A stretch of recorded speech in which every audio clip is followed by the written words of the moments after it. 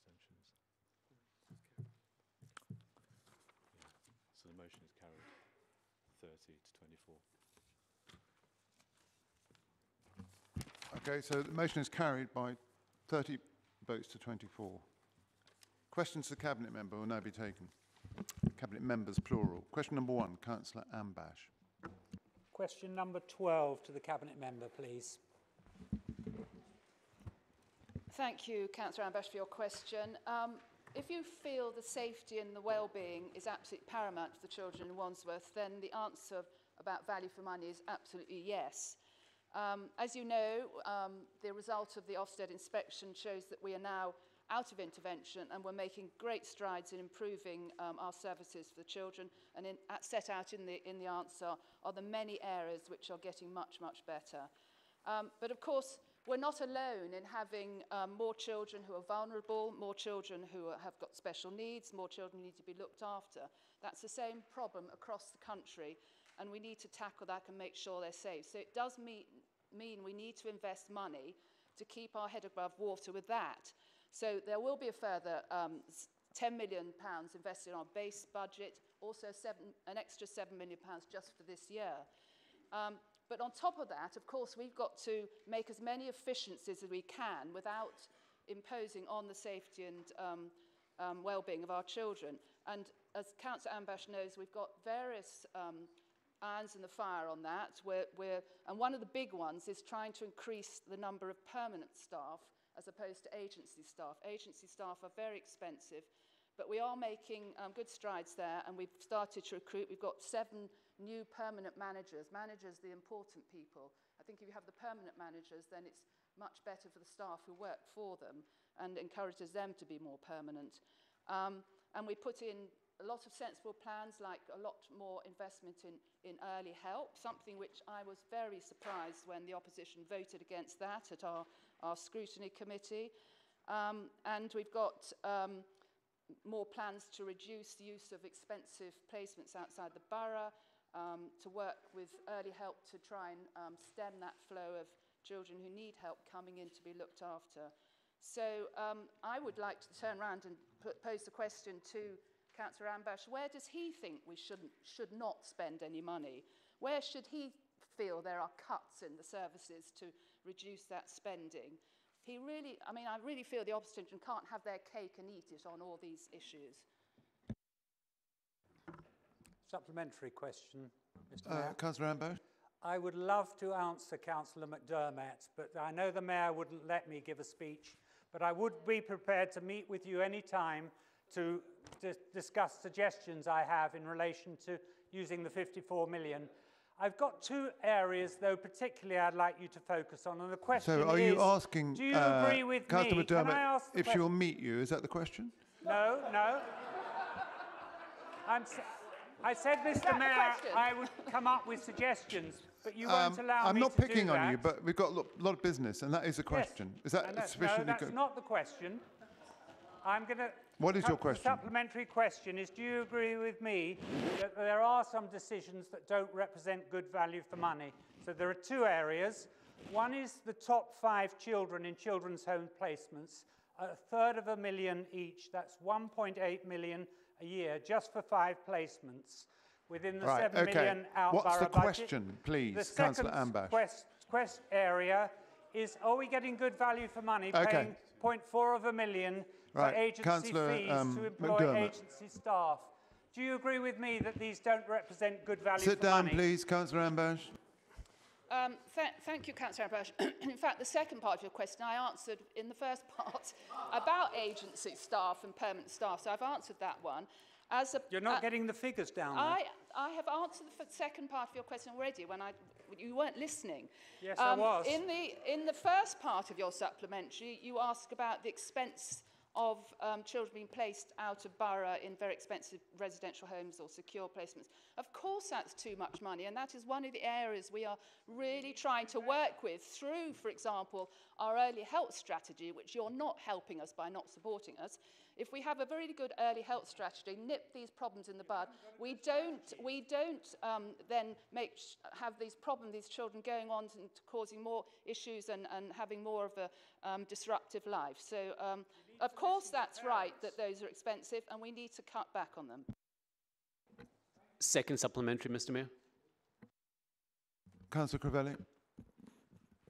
The Cabinet member will be aware that Wandsworth has introduced a number of efficiency initiatives that have produced cost savings of £2.5 million a year in children's services. Does the Cabinet member agree that these budget efficiencies are an achievement, bearing in mind the increase in demand for services, including a 40% rise in special educational needs statements for children since 2015-16? Yes, thank you, Councillor Crivelli. Yes, it is a hard task, because at the same time that we are making true efficiencies in staffing, in management costs, in keeping children in the borough, at the same time we've got this opposite stress of more children coming into the system, and as Councillor Ambash has actually mentioned, some very expensive children that we do have to look after. But I think in all the answers to all these questions, the bottom line is the safety, security of our children. That is the bottom line. Right. Question 13, Councillor Morgan. Question 13 to the Cabinet member. I thank the councillor for his question. The whole point of these schemes is to improve not just the physical environment, but also the life chances of the people who live there. So it's not just about brand new council homes, although clearly that is so important for the families who will be moving into those new properties. It will solve overcrowding issues, and people are rightly excited about having new homes. But it's also about achieving aspirations and getting rid of inequalities. That's why we also have public health programmes and mentoring schemes by Workmatch, with a real focus on getting people into jobs. We all agreed on this approach, and we are standing by our pledges to these communities and delivering the changes that we promised. I really hope that the ward councillors for these two wards will think seriously about supporting the regeneration, and particularly these aspects. We all promised this to those residents, so I'd say please remember those promises and support this work. Supplementary, Mr. Morgan. Now that we have a more detailed view on what these developments will look like and the facilities they will offer, can the Cabinet member comment on whether she thinks we're on track to deliver the plans we said we deliver against this? Thank you. Councillor Caddy. Well, I thank the councillor for his question, and the answer is yes, we are on track. And we are already starting to see real benefits to residents in both schemes. On the Winstanley York Road, local people have already got jobs through Workmatch on the Grant Road sites. Workmatch will be opening a dedicated skills and employment centre on Falcon Road in the spring. In April, the first 6 tenants from Pennethorne will move to brand new houses in Roaditch Lane. The planning application has been submitted, and subject to consent, Block 1, which includes our £50 million leisure centre, and Block 5, which contains 71 decant units, social housing, and 65 shared ownership units, will be under construction by this time next year. On the Alton, the works to the base youth facility are due to complete in May. The public health team continue to work with local stakeholders, and the planning application is due to be considered in the autumn, with work starting at the end of the year, subject to planning. We will deliver new homes and new neighbourhoods for our residents, keeping our promises. Second supplementary, Mr. Mayor. Councillor Gilbert. Thank you, Mr. Mayor. To the Cabinet member, my understanding was that this question was actually about youth services. So if I may, I'd like to bring it back to that. With the tragic knife crime incidents, it's a really sensitive time for youth services. And in 2015, it's my understanding that the Council decided to reduce youth service budgets by £1.4 million. In early 2016, the Council terminated the contract in Roehampton with Spurgeons for the Alton Activity Centre. And the Cabinet member will know we've had a number of back and forths about the underuse of that site, which I think can't be denied. Would the Cabinet member be prepared to reinstate the youth services to the Alton Activity Centre, and more generally to provide after-school, holiday and weekend services back to the 2015 funded levels? I thank the councillor for her supplementary. I'm not the Cabinet Member for Children's Services, but certainly I can talk about youth services in Roehampton, and that's exactly what I did talk about in my answer. We're going to be opening the new base facility. We're going to be investing in that area. That's one of the key things that we know is really important to these regenerations, is making sure that we have services for young people, and that's why we're investing in the new services that we are. So I totally agree with the councillor. It is an important area, and it's really key to the regeneration. And youth services in Roehampton will be going from strength to strength.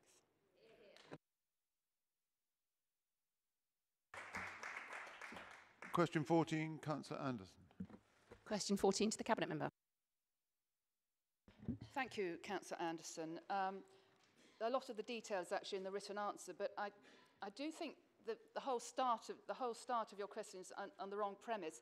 There are no cuts to stay and play. It's an unfortunate Labour campaign that unjustly has really upset a lot of families and children in Wandsworth, because they started a campaign which has no premise. There are no cuts to stay and play. Your side and our side entirely agree that stay and play is absolutely essential to young people starting off in life, to parents who need to have support, to find friends, to do things together. And we are keeping stay and play. And we're keeping stay and play and across the whole board. And the next stage is to actually work with all the very good information we collected from experts, from parents, from everybody who uses the Children's Centre, to go forward and populate our children's offers so that there's an offer across the whole borough which matches what people want and is good value and also improves on the offer that we've got. So there are no, I mean, one point I might make is that the term stay and play, I think we've all got very confused about the term stay and play, because it's actually called different names at different children's centres. And I think one of the good things as we move forward, when we talk about the reorganisation of the children's centres, and potentially one idea is to have one sort of central management of children's centres, there's a sort of curriculum that goes across the borough. So members of the public, families can look on the website and say, where is something called stay and play across the borough? Which place will I go to? Shall I go to York Gardens, or shall I go to Hillbrook, etc.? At the moment, stay and play is called all sorts of things. I've got a list here of what they're called. Come and play, messy play, make and play, babies and crawlers, bring a book to life, music and movement, rhythm and rhyme, get moving. So I think that's one thing we will certainly work on as we move forward, to sort out what stay and play means. Supplementary. Councillor Anderson. Thank you. I think the parents who came to the committee were very clear what they mean. It's 0 to 5s, it's universal, it offers a variety of different play activities, and it can't be rebranded as different things and then still called stay and play. There's something very specific that is valued by the parents, thank you for mentioning that, but I don't know if it's yet valued by the council. There is lack of capacity at Hillbrook. That's why the parents of those at Franciscan wanted to stay open. Saying that the same things can be provided in libraries is wrong. That's not stay and play. That's a session in a library. It's not the same. There are safeguarding issues, amongst many others, if you try and provide it in a library. Would you agree that there are cuts, actually? Because in Newlands Hall, for example, and Phelan's, stay and play has recently been cut. It's a clear fact. There used to be stay and play. Now there isn't. That's a cut. When I had children going to stay and play, there were 5 sessions a week at my local centre, let alone 4. So would you agree that actually Newlands and Phelan's has been cut? And would you look into a review of the impact of the closures of stay and play? Councillor Anderson. Councillor McDermott. Compared with the current services and the new proposed services, there are no cuts. Stay and play, and we all agree that stay and play is absolutely important, and I will absolutely promise that stay and play will be continuing. It's a children's centre offer. I don't think we should be hidebound by having stay and play at particular geographical places. A children's centre offer with the professional people moving around the borough can offer stay and play at a library, at a children's centre, at a village hall. They could even have a lovely stay and play in our wonderful parks and a playground. Let's move forward and work with parents and families to find out what's best and what they all want. Second supplementary, Mr. Mayor. Second supplementary, please, Mr. Mayor. Councillor Birchall. Can I ask the Cabinet member, as well as the free play and stay and play sessions run at our children's centre, would the Cabinet member agree with me that another valuable learning opportunity for our young children is offered by the librarians at our 12 children's libraries? Yes, Councillor Birchall, what a very good question, and that is absolutely right. A lot of parents really value going to the library where they have rhyme time, they have professional children's librarians working with them. That is a wonderful resource that we have in the borough, and that can be combined with all the other support we can have with our children's centre offer, which includes various guises of stay and play. So we will definitely be working with Councillor Sutters with libraries to give that support. Question 15, Councillor Crivelli.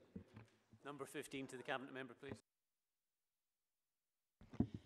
Thank you, Councillor Crivelli. I think the main thing to say about this, about autism, and it's sort of hitting us, it's hitting everybody across the country, is that we used to have 1 in 100 children who were designated to be autistic. It's now moved dramatically to 1 in 50. So we've got a big job on our hands to look after these children.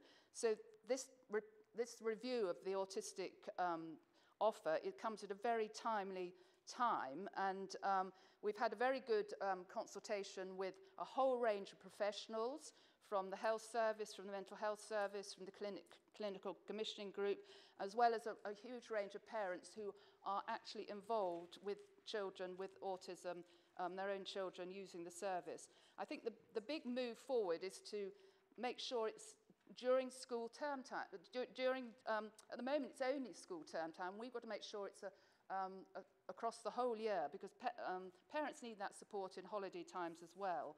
And also the fact that at the moment parents with autistic children find that they might have support during the assessment time, but a lot of them want the support much earlier during the sort of pre-assessment, when things can be nipped in the bud, and also post-diagnostic time when they really need a bit more support then. So there's a good reason to look at the whole offer and make sure it's fit for purpose, and also using a different mix of professionals, which a lot of the parents put forward was a really good idea, to have an assessment coordinator role, to have an educational psychologist, a wider mix of staff to support all the needs.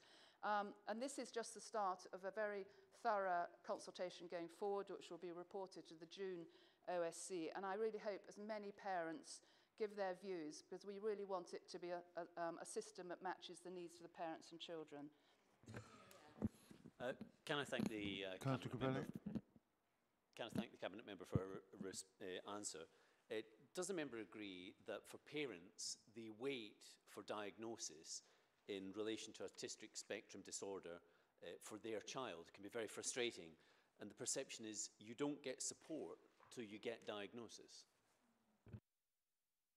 Yes, thank you, Councillor Crivelli. Actually, that came out very, very clearly in the interaction we've had with parents to date.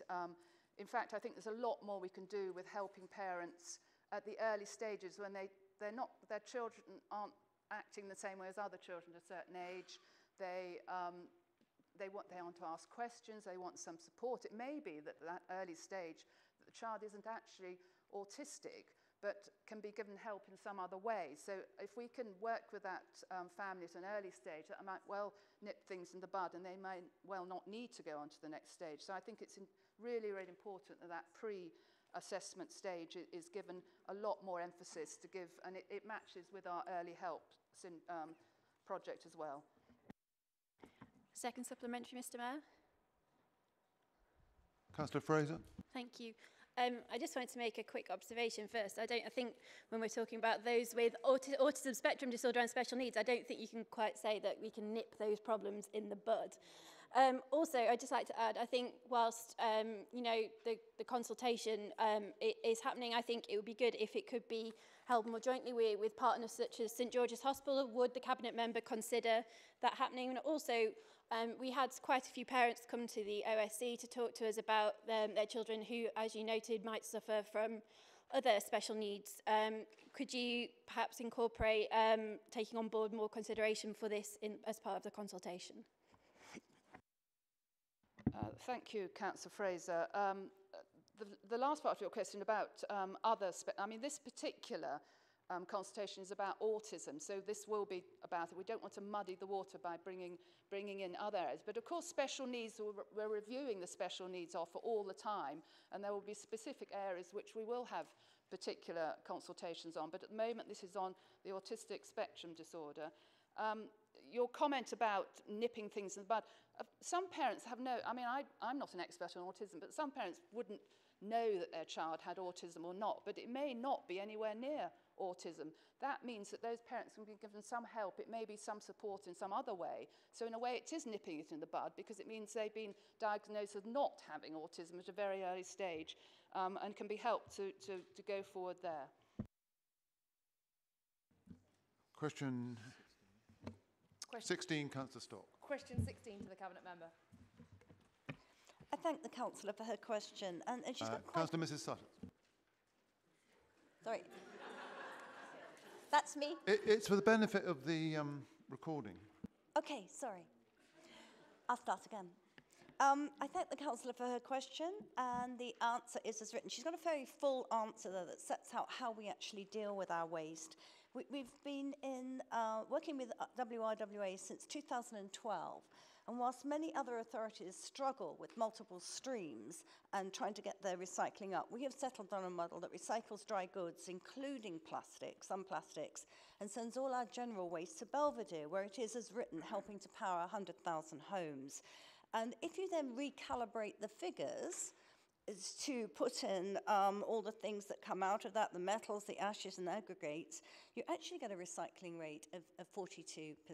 Of course, that is not how most of London does it, so we never actually get the accolade really for doing that, but it is actually true. I'm also particularly proud of the fact that we do not send anything to landfill, and we're able to use all the residual particulate to manufacture goods for the construction industry. So we have set out the figures for you on what it would save if you, I think it's on the second page, what we would save if we took you up on that. But these are very rough figures because we don't really know. Supplementary, Mr Mayor. Supplementary, Mr Mayor. Councillor Stock. As the Cabinet Member will know, her current recycling rate is a pitiful 22.3%, just 0.1% higher than the rate that the Council achieved last year. As the Cabinet Member notes in her answer, if the Council were to raise rates to 35%, we could in fact make savings of roughly the same amount as the council tax rise that's proposed this evening. So given those savings that could be made if we increased cycling rates, what are the Cabinet Members' plans to maximise those savings to keep council tax low? No, actually, I don't actually agree with that. I don't think we could do it quite as easily as the answer is written here. All the costs are not factored into it. I think the model we have at the moment is extremely efficient. I accept that our recycling is not as high as it should be and that we should keep working to get it up. But the amounts of contamination we have from our high-rise blocks is difficult to deal with. I know that we've recently come forward with some new initiatives that the Housing Department are looking at, and I think that Councillor Caddy is looking at, that may be able to get something a way that improves those figures over time. But it isn't going to happen. We also cannot disrupt the contract that we have in play, which goes to 2024. Second supplementary, Mr Mayor. Councillor Flook. Thank you, Mr Mayor. Before the incinerator at Belvedere was brought into action at the turn of the century, the then Labour opposition lead said she was in favour of energy from waste, but against incinerators.